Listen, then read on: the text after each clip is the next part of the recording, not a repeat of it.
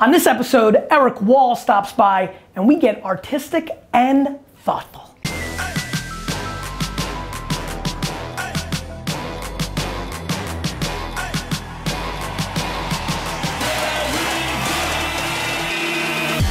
You ask questions and I answer them. This is the Ask Garyvee Show. Hey everybody, it's Vaynerchuk, and this is episode 243 of the Ask Garyvee Show. And I'm super excited. Another guest, Erik. Dude, you do that so good. Actually, I've been rusty lately, but since I did it recently, I remembered what the title was. You got a big Sharpie with you, Erik Wahl.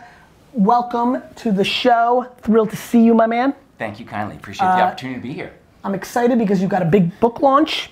We've got a call-in show. You are a killer of the art. I mean, people who are seeing this, you might have seen the version you've made for myself in episodes of DailyVee.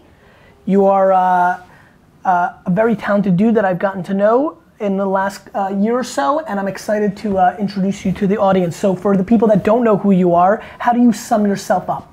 I am a disruptive strategist. So I'm a performance artist who speaks on the corporate lecture circuit. I'm also an author, flying around doing 100 shows a year for the last 12 years in a row, sharing about disruption, how to innovate, how to differentiate from the competition, how to embrace the future of business. But it's a very niche market, so it's all corporate, conferences, sales events, but I don't do many public shows, so I'm not a household name. I'm invisible to because you've been more into a B2B strategy. Exactly. Right. Speaking to corporate. So how did you get there? Did you come, I'm gonna assume just even knowing your vibe, you came up as an artist and then did you stumble into that world or did you go the other way? Help me. Negative. I'm a former suit. That's why you don't assume, people. Sorry, Stefan. I have a very logical, linear background. I went to school, got a job out of school as a partner in a firm. Jesus. Did that for 8 years, then had an early midlife crisis. And so at 30. At 30. I did too a little bit. Yeah. And that's where I found the arts. I didn't care about creativity of the arts because there was no money in it. You can't make it, there's no ROI. So what kind of kid were you? So you weren't drawing, I was an athlete. You were an athlete. Athlete, and I was an alpha dog. So divide and conquer, kick ass if it was in school. What did you play? I was a wrestler. I also, football, baseball, Where did you grow basketball up? In Seattle, Washington. Okay. Are you a Seahawks fan? No.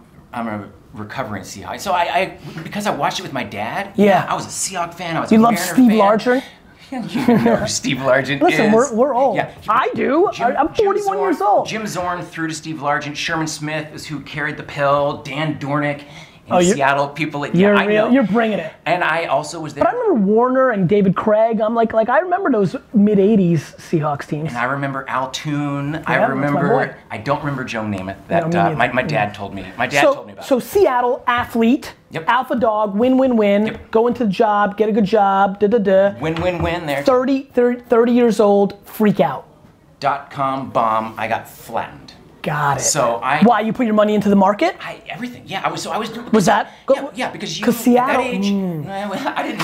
All I knew is that when I graduated from college, everything you touched. Which was what year? 93. Okay. So you're 5 years older than me. Everything you touch turns to gold. You buy InfoSpace at 5, in 7 days it was at 75. So I knew that interesting timing. I was going to, and it actually, I thought I was going to retire at age, 27, 28. So you were making good money at a corporate job, taking the money and investing in the market and making a killing. Killing for me. For you, correct. Yeah, for me, it was.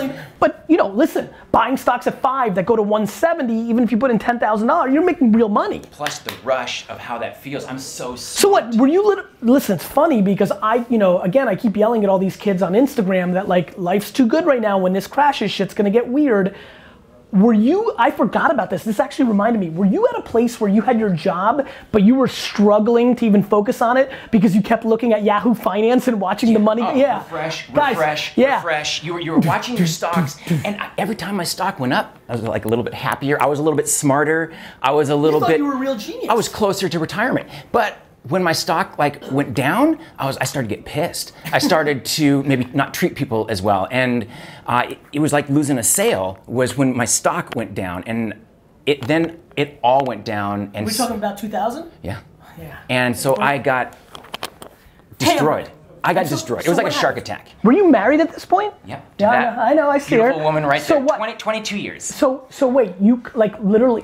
It was April, right? It was April. So what? You just come home and like, fuck? Nah. Well, yeah, I felt like that, but it lasted a lot longer. So the suffering. First of all, you lose everything. Then you think about everything you lost.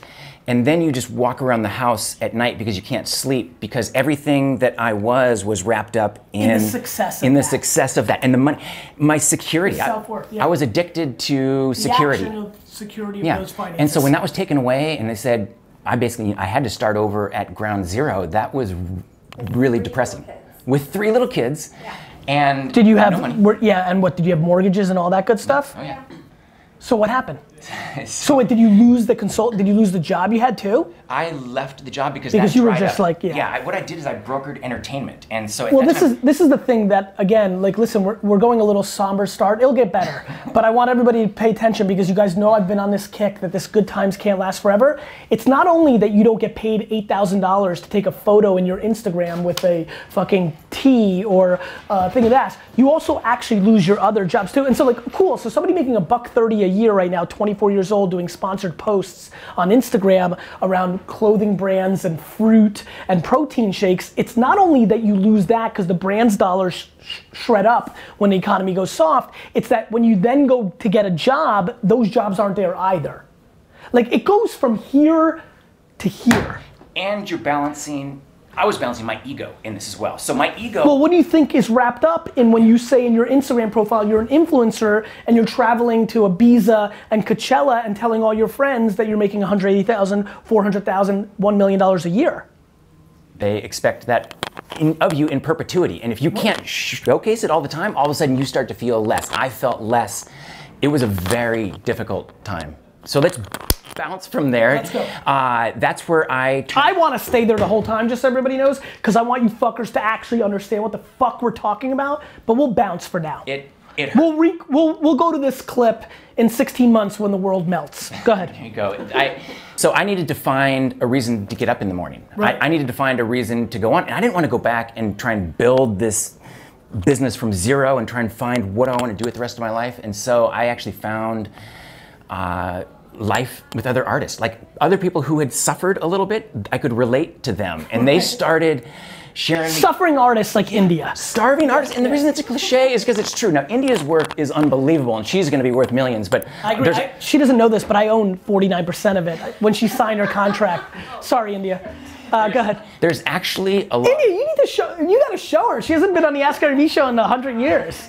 All right. India and I have worked closely here for a while. Go ahead. So I've realized that, gosh, a lot of these artists actually aren't that happy. Even though they have these philosophies, they don't have any income. They don't have any money. They don't know how to build traction or build a brand. And so, well, they're probably like India. They get happiness out of complaining and being starving and the negativity. By the way, I'm that way too. It's actually why, you want to hear this? It's actually why I really associate with that. I like the pain of the process. I really do. Like, the reason I keep fantasizing about melting is I'm excited. By the way, you think I'm excited to fire 280 people because a third of our clients fire us? You think that's interesting to me? You don't think I think about that every day in a world where we've had nothing but growth? I'm scared shitless of the pain that's gonna bring me. Truth is, you have no options. The way things go.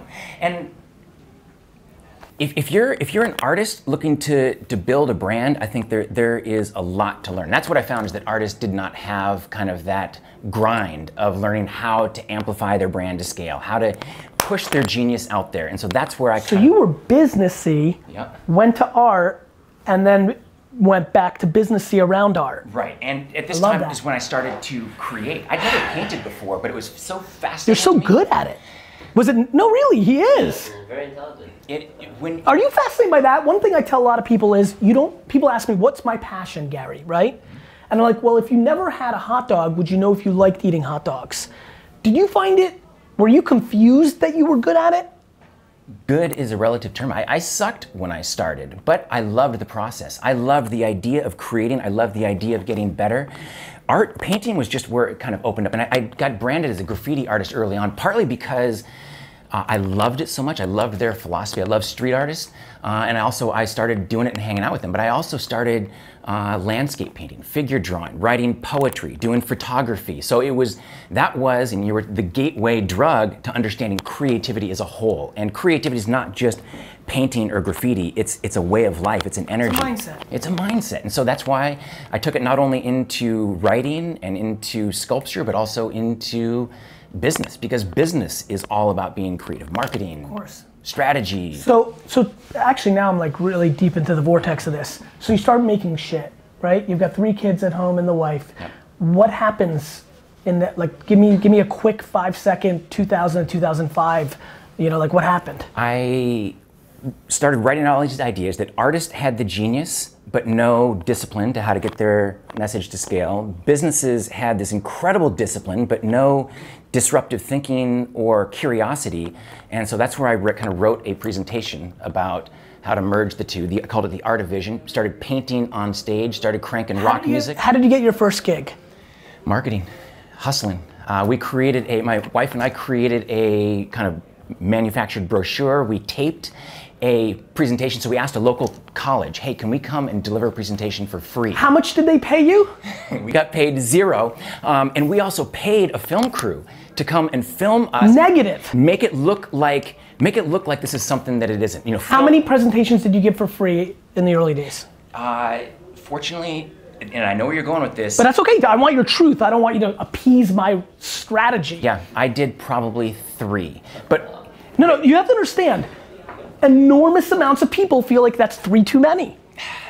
If you want to be a professional speaker, you should be doing hundreds. If you want to be a professional, anything that nobody else wants to pay you for, you should do it for free. And when I first... That's your only way of doing it. When I first spoke, I sucked. My wife was super... Tasha... Disappointed in you? She was super supportive. I think she somehow... She's like, you suck at speaking. Somehow she was able to muster, instead of saying you suck, she still was able to say, Yep. Let's go, hun.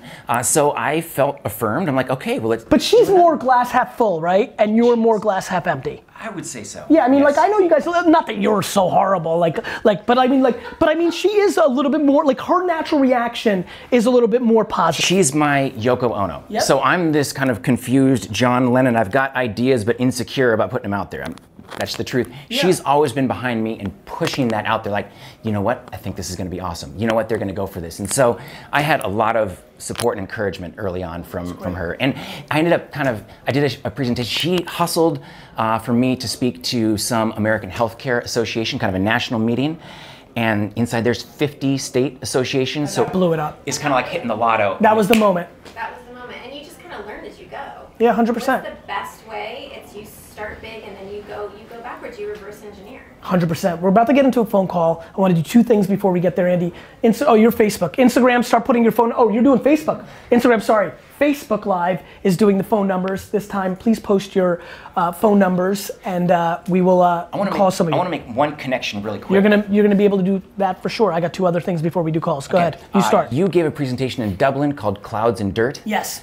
That is the spark and the grind. It is the idea and the execution. So I just wanted to... Wait, you just wrote the Clouds and Dirt book that I've been wanting to write one day? I'm very upset right now. I beat you But is that the spiel? That is exactly it. And that's why I brought Rodin's thinker, because he's a man of great muscularity. So it's not just this sage, he's a doer.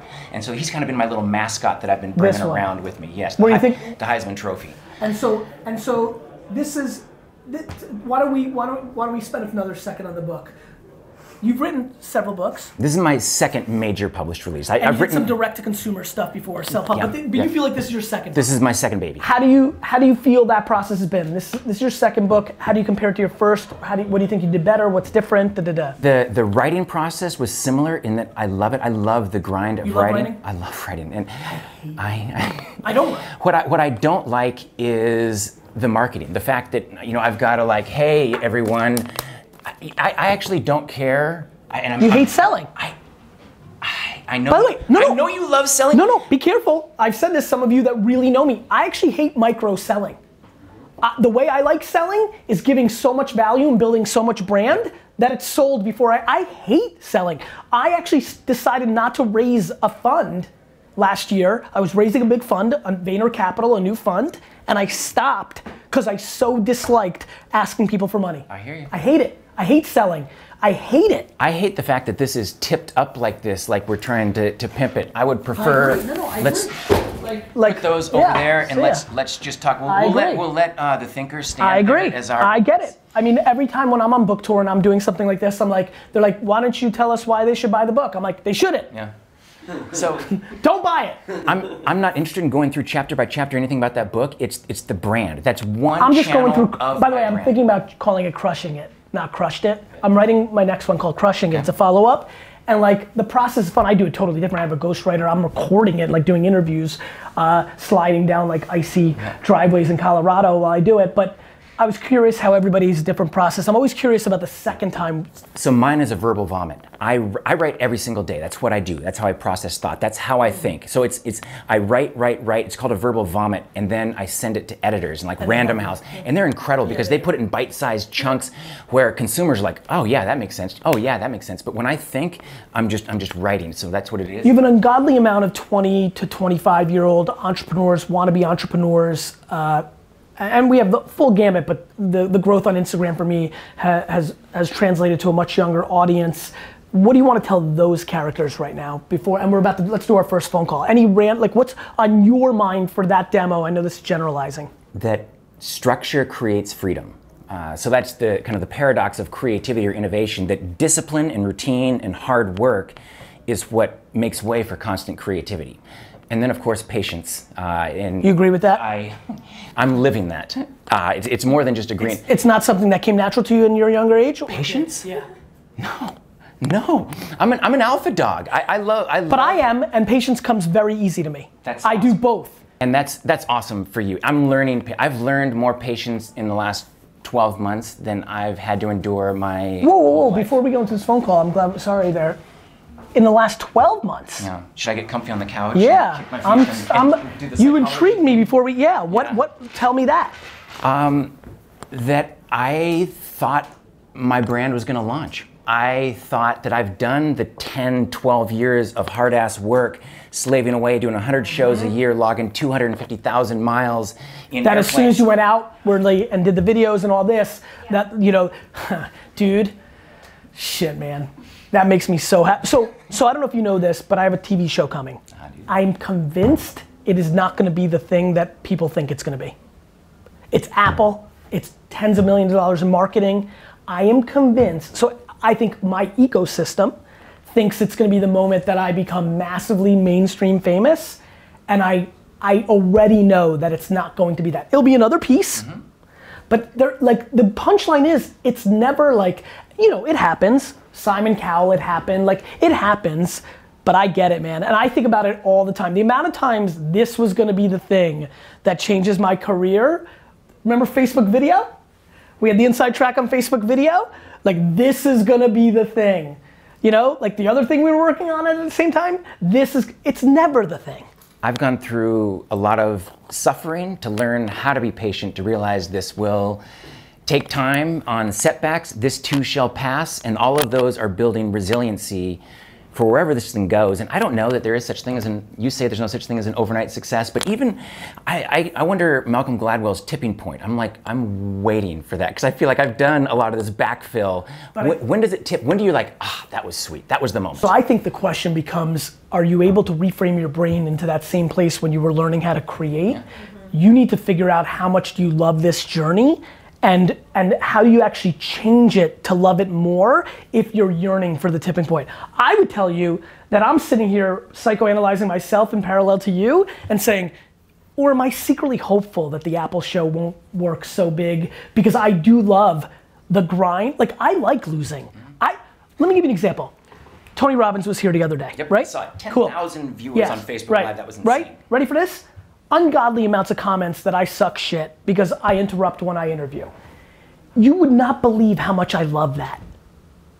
I love when people call out my shortcomings, perceived shortcomings. Tony Robbins has 8 trillion interviews out there. If you want to go watch or listen to an interview where the person doesn't interrupt them, mazel tov. I've got my style of my show. It's free, and I need to do it my way, but it was funny. I secretly I read them all. Yeah. Over the week, like during my little pockets over the weekend, I read them all of them. Every Facebook and YouTube comment that says, shut up, Gary, what the fuck? You're a douchebag, I hate you, you suck shit. And I'm like, yeah. More. Like, I love the process of losing in a world where I'm alpha and want to win more than anything. I'm still learning that. I am emotional, I'm an artist. I look at trollers or haters and I'm like, Yeah, to me, I like pet their little fluffy hair and go, I'm listening to you, and I'm empathetic. By the way, I'm empathetic. This is live. Like, this is super live, super no edited. It's not the only thing I do in my life. I'm not a professional podcaster that makes one fucking video once a week and sit cozy in my booth and have unlimited time. It's the only fucking thing I'm doing that day. Sorry. It's a channel. But I think that I do think that the battle scars are attractive. They're what make the joys that much higher. So I don't know that the success would feel as good if you didn't feel the pain. And I think when I'm listening to you, I'm like, hey man, I'm sitting because I like you. Like, Brandon Marshall just you interrupt a lot. Brandon Marshall did? I love Brandon. But now I don't care about Brandon Marshall's feedback because he's not a Jet anymore. Brandon, you only have so much weight. That's the Jets wide receiver for anyone who doesn't know that. That's cool. Hey Brandon, what's up? It's my natural feeling. I go fast, I anticipate, and I know it's not enjoyable to watch at all times, and I'm empathetic, and I do apologize, but I just can't not be me. And I think this goes back to where I was actually going with this, which is the greatest thing to hack is figure out what parts don't make the journey exciting and either fix them or cut them out. Because you lose otherwise. And to love the journey. Like I realized that at this point in my career, if I don't love what I'm doing, I'm not gonna grind at it. So I love the hard work. I do too. Who is this? Blake. Hello? Blake, it's Gary Vaynerchuk, and you're on the Ask Garyvee show with Erik Wahl. Get out of here. You made it, Blake. Where are you from and what's your question? Wow. From Harrisburg, Hershey, Pennsylvania, Chocolate Town, USA. Dude, very nice. What's your name? And, Your name's Blink? Blake. Blake. Dude, my great-great-grandfather is Carlton Hershey, invented the Hershey bar long ago. So shout out. Shouldn't there be some royalties, right? No, so anyway, cool. I'm glad you're calling from Hershey, PA. Blake, let's do it. Sure. Well, I mean, you talk a lot about documenting the journey, and I was trying to figure out about like chicken or the egg here. You talk about starting and just doing and going for it, but then you talk about how you didn't start talking until you actually built a business and built brand and built awareness. So you were quiet for quite some time. So Gary, chicken or the egg? Which one do we do here with trying to build a personal brand? I'm glad you asked that because there's a very strong clarification here that you'll give to the whole audience if they're confused, and I can see how they'd be confused. I would have started documenting the wine library journey, but I wouldn't have at 22 come out and said I was a business expert because I hadn't successfully built a huge business. So I would have documented being, hey guys, this is 22-year-old Garyvee. I think that I'm gonna be really successful because for the last 8 years, I've been selling baseball cards. I've been in my dad's business. I think I've got this. The internet's gonna be big. You'll see it. So I would have been documenting my truth. When I say I didn't come out and talk until I did, as an authority worthwhile of writing business books that I thought people should have followed. And so that's the clarification. I would have documented the early days of my entrepreneurship. What happened instead was I felt comfortable coming out as an authority because I had serious business success at that point. Does that make sense? Yeah, I understand that. So I think you could choose one or the other. I would recommend the documenting because if you're willing to do it, the upside is extreme. It gives you another place where you might be able to be successful in. Or, for example, I think Wine Library would have done a lot more revenue if there was also tens of thousands of people following my journey of building this store. They would have come and visited because they would have thought the 25-year-old punk kid was interesting and intriguing. So it would have greater reach along the way.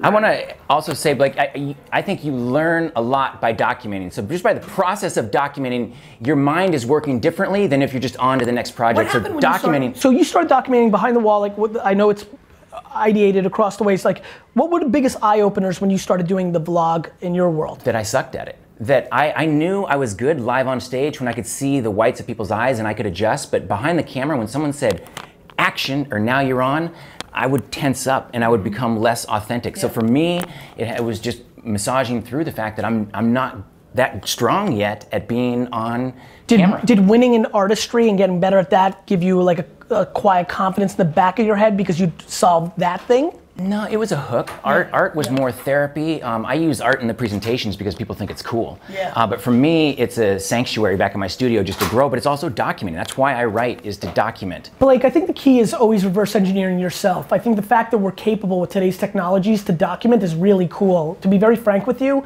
one thing that I also want to throw out is I think people are underestimating the documentation of their lives and the impact on their families.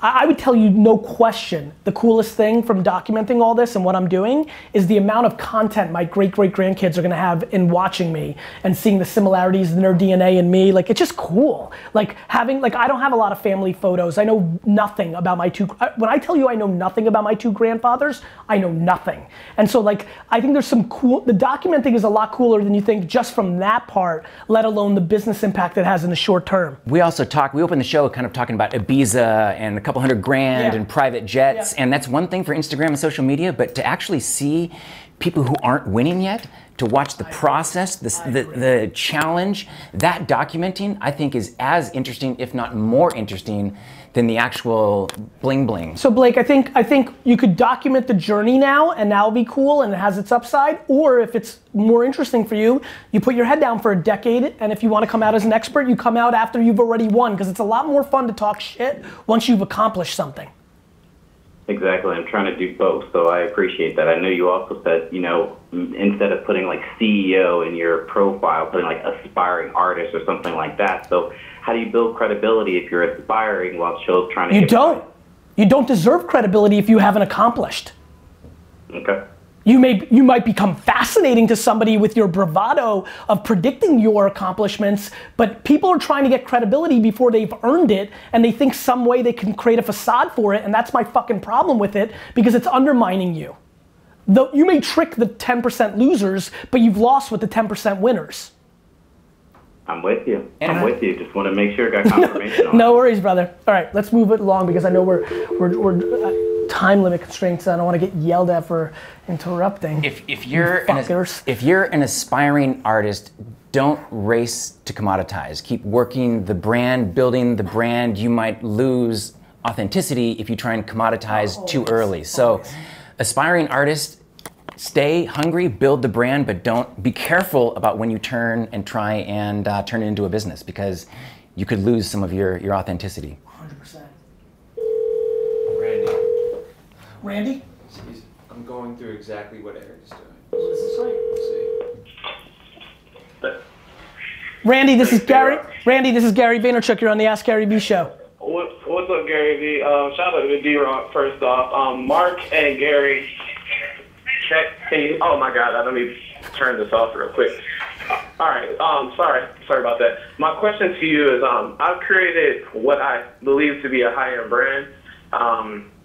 Doesn't have a whole lot of followers, but it's hard for me to position myself to create another brand that will help support me through this, because I'm doing photography and video, which is why I shout out to everybody that's using the Sonys there. Like, what should I do? I've been doing this for 10 years. I haven't really got a whole lot of traction. I've been struggling, and I need to know what to do.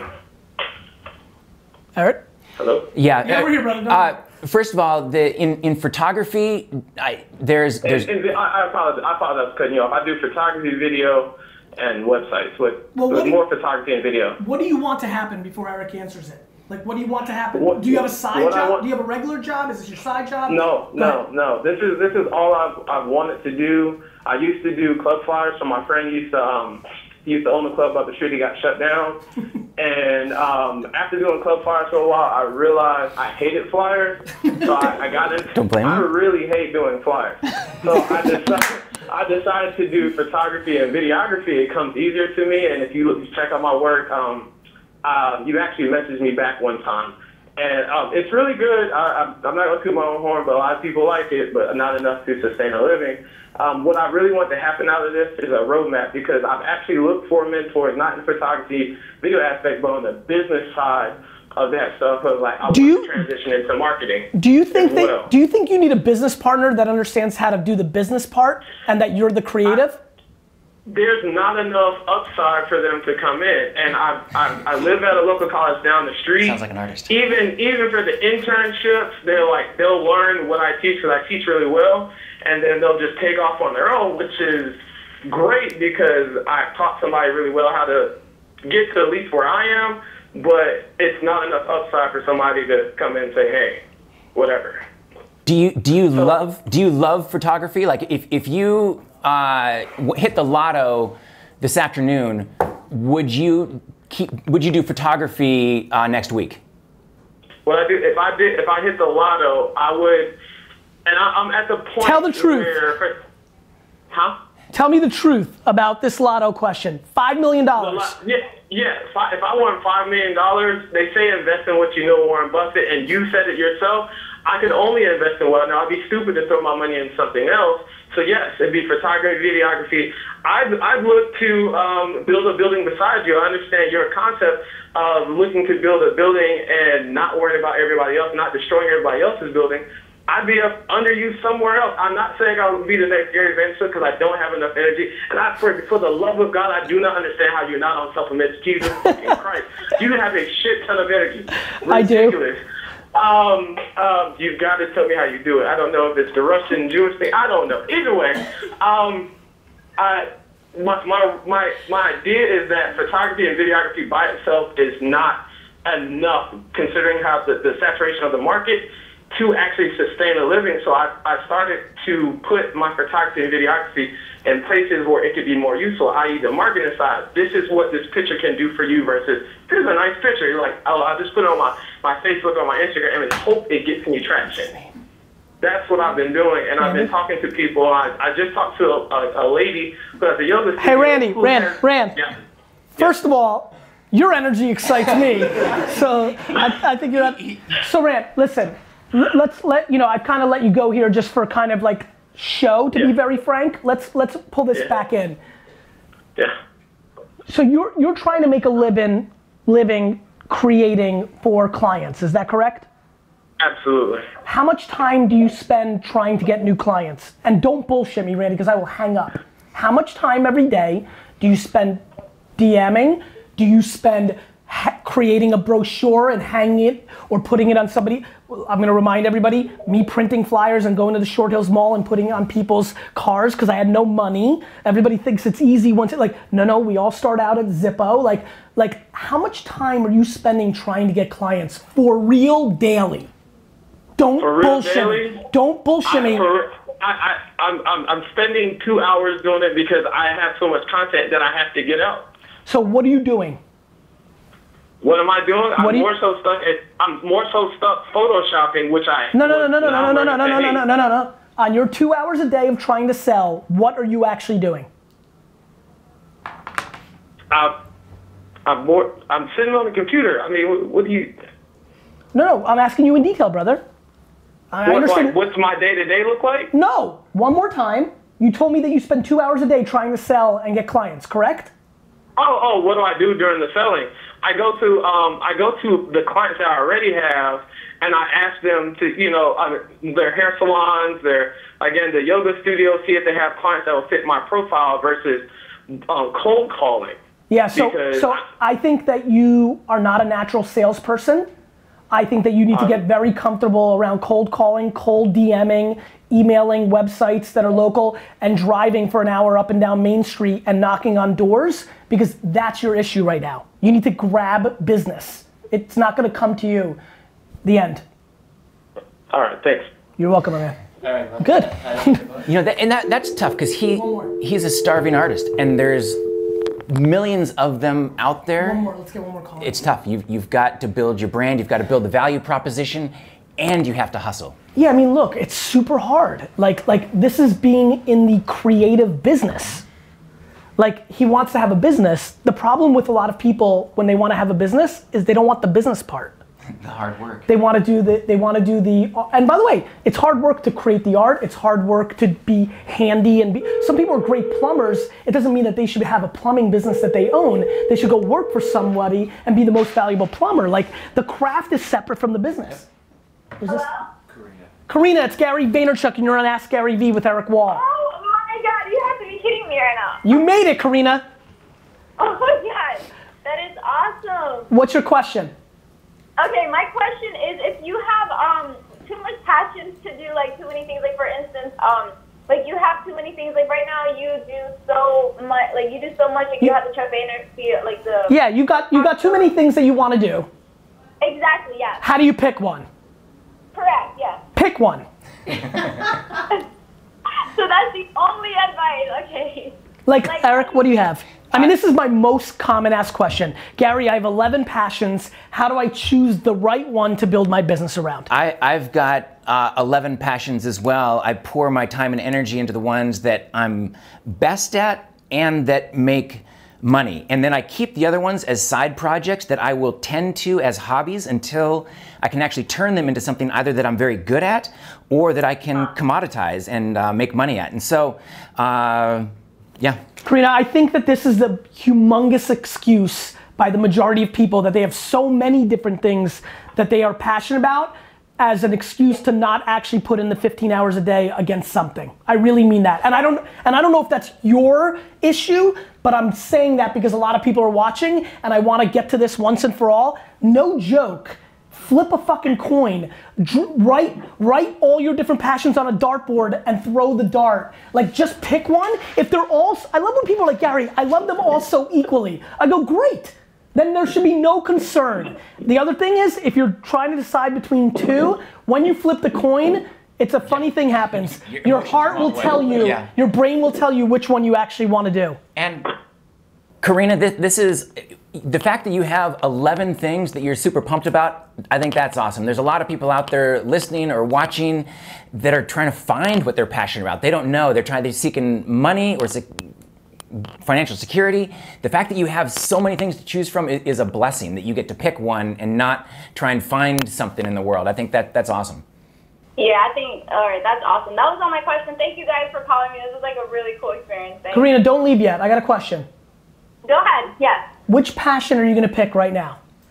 My passion, I'm probably gonna be a trader. I want to do penny stock trading. I am also really passionate. Like I have a great charisma with people, so I actually like to do skits and modeling right now because I do that. So my main one is. Wait a minute, we're deciding between modeling and penny stock trading? This is amazing. Do both. Karina, Karina, if there's anything that I can do to talk you out of penny stock or day trading. How can she find you? How can she find me? Yeah, like email you where, or hit you up on Twitter where, like, like if you're gonna be trying to help her, let's do it. Karina, hit me up on Instagram or Twitter at Erik Wahl, and send me a note, and I'll respond to you. But I would. Karina, great news. He's gonna turn you into a model because he's gonna talk you out of penny stock. There you go. There you go. A future modeling career. Congratulations. What's that? Oh, that question really reminded me of your Jason Calcanis. Yeah, I agree. All right, so this is like the big moment of the episode.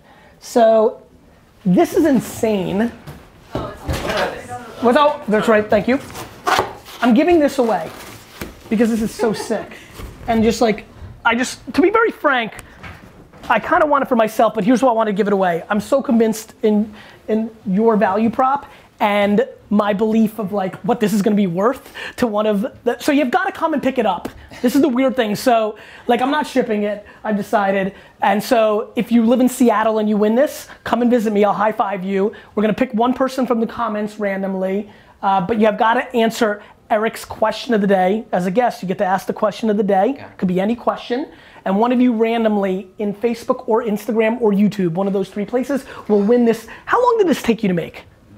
That took me a couple of hours, but that's just a box that I shipped. And before we get too far, I just want to explain that number one, I don't sell any of my art anywhere, so you can't buy it anywhere. But I have a second, I'm also into value proposition. So whoever calls in or whatever India sets up is gonna get this, but I also wanted to throw this into that box. So this is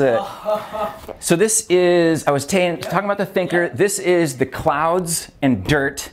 This is the hard work. This is the heavy lifting and the thinking. So not either or, it's yes and. It's the spark and the grind. So that goes inside that box. Okay, so actually, should I ship it? I should probably ship it. We're gonna ship it. So what is the question of the day, my friend? Okay, so what I do is since I don't sell any of my artwork, I hide it all over the world. I hide pieces of artwork like this, and then I tweet it out in what's called art drop treasure hunts. And the first person to find it on social media gets to keep it. And so with something like this, I want to know from whatever city you're at, what city would you like me to hide a piece of artwork from? Whatever gets the most response is where I'll be aiming to hide the next piece of art for Art Drop. Eric, also I want to wrap up with this. Tell everybody where they can find you. Obviously you mentioned your Instagram, but video blog, the books, what's... My website, theartofvision.com. Let's link that up. Yeah, it's all of my socials on there. Because of you, I've become fluent in Snapchat the last year, Instagram stories. So I'm kind of new to social media, but I'm building my plane as I fly it, learning the game like everyone else. I love you, buddy. Thank you, pal. It's really good to have you on the show. Really. Pleasure being here. You keep asking questions, we'll keep answering them.